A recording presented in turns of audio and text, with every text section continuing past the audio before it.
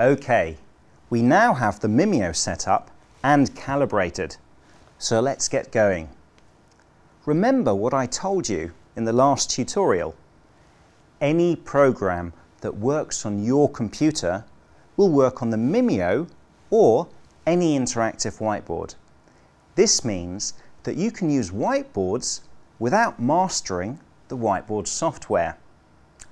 I'll demonstrate with an easy-to-use young learner program called the Primary iDictionary. First, let's open it.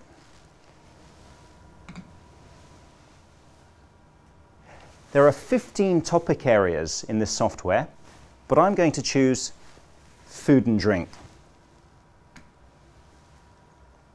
As you can see, we have a menu of words on the right. I'll click on one to select it. Now you have a beautiful rich image to use in the classroom with audio files. Banana. B-A-N-A-N-A.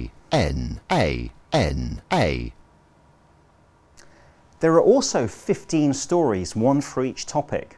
Let's have a look at one.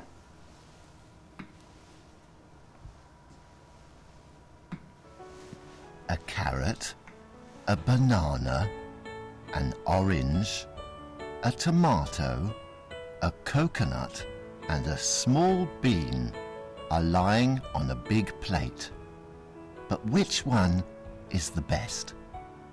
Look at me. And we have 15 songs. Let's have a look at one.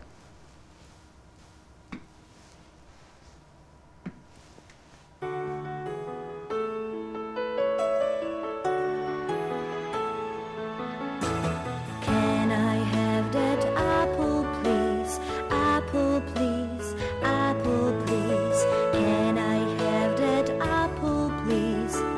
Here you are. Thank you.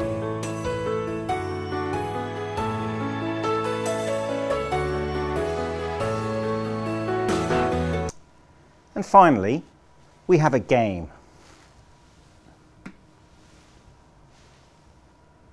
You can eat me with butter or jam.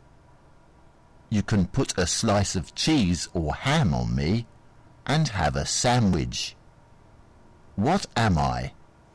I think it's bread. That's right. I am bread.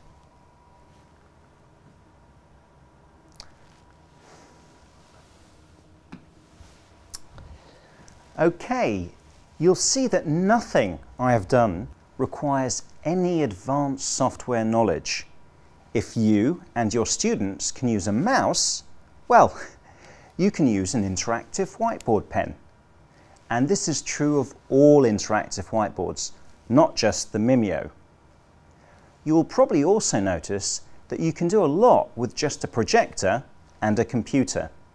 I think this is really important because if you can't afford an interactive whiteboard or Mimeo, there are many computer programs that will be excellent classroom tools with just a projector and a computer.